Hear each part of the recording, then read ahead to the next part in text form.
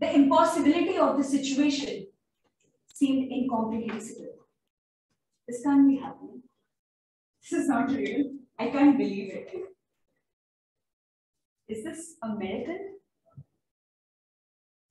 As I looked at my laptop that day, I knew in that moment that dreams do come true.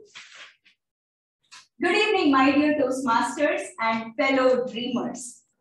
It all started, or rather restarted, on 20th July 2019.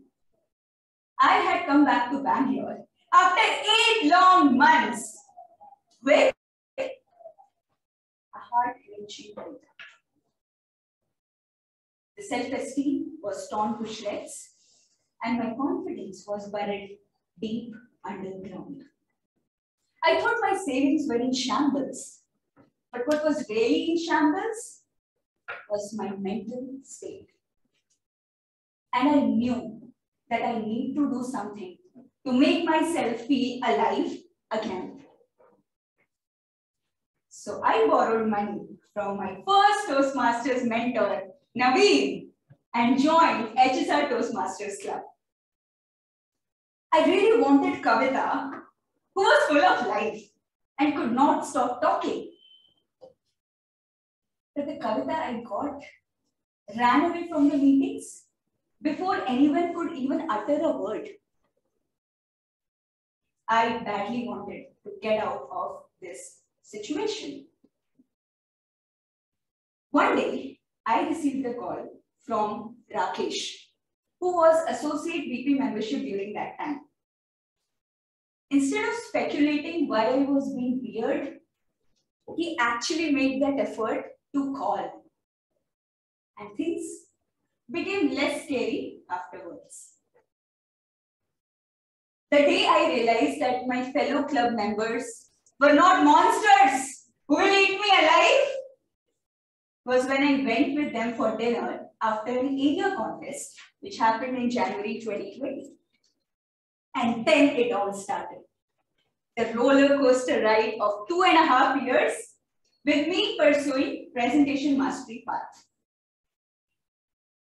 I delivered and explored different facets of speaking, whether it was delivering a keynote speech on how to love better, or moderating a panel discussion where I scouted panelists for around 1.5 months, or handling disruptions effectively during a speech, or bringing pizza into the meeting to explain all of you what are different communication styles. I ranted, I rapped, I mimed, I meditated, I danced, I drank, I even dressed up like a samosa. My imagination has been my only limit, and I love it.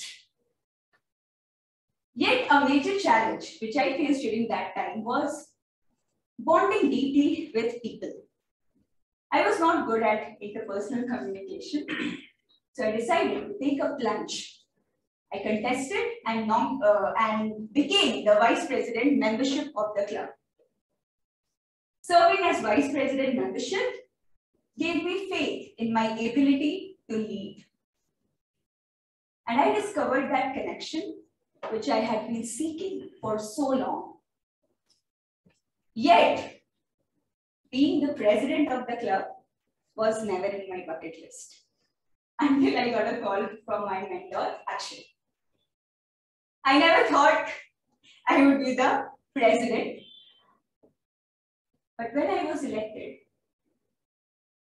I realized that you all had faith in me. You all trust me. I knew in that moment that with great power came great responsibilities. Standing here today, 3 months in, I really understand what that means. This club is my family, and I am responsible for nurturing its members. I still remember my international speech contest back in 2020. I had put in a lot of effort, but I failed to win. So I went ballistic. I hated and cursed the judges, the contestants, everyone who was involved, and everyone who was not involved. Until I had samosa at show. Fast forward to International Speech Contest in 2022. 5 days before the speech, my mentor told me that, Kavita, your speech is pathetic. Honestly, I felt like backing out during that time. So I shared this incident with my friend Ayush, whom I had snapped multiple times in the past, and he tried to give me feedback. But this time, when he offered to help, I took a leap of faith and said yes to him. After 30 hours of intense feedback absorbing sessions, I delivered one of the best speeches to date. Let's face it, I was an overconfident brat who hated taking feedback. It was not the judges in 2020, but it was me who didn't let me win. This realization struck me like a tsunami, and it washed away all the barriers which I had erected over the years. The following week, I listened to every input which Ayush provided. I switched perspectives, I explored stories, I learned how to use props, and I practiced like crazy. And on that fateful Saturday, a miracle happened. I won first place in table topics contest. The confidence which was buried deep underground was now on cloud 9.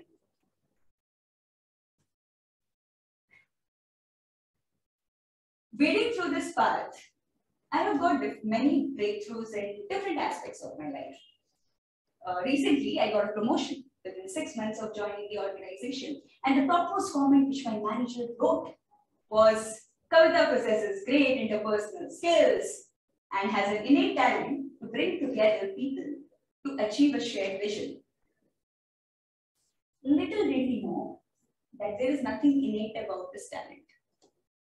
It was acquired through hard work, put in every single week. During this 2.5-year journey, situations changed, people changed, life happened, but one thing which remained constant was Toastmasters. Toastmasters gave me wings of passion. It taught me what fire inside heart feels like. I have learned how to say yes to feedback, yes to opportunities, yes to ideas, yes to taking risks, and yes to celebrating my mistakes. I still remember my first speech at HSR.